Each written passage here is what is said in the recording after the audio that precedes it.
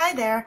So I'm going to show you how to cancel an order that has been captured but payment hasn't gone through on Shopify. What we are going to do is from the home screen, we're going to go down to orders. We're going to click on the orders and we're going to see that there is this pending order. So we click on the pending order, and from here you're going to see the screen of what they bought.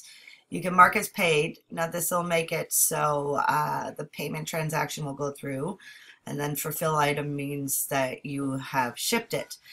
By clicking on the three dots on the right hand side, you can go to cancel order. This will also send an email. So send an email notification to the customer. So we're going to cancel the order, and there we go. And press cancel, and then order canceled was canceled July 29th. So that is how you cancel an order on Shopify. Thanks.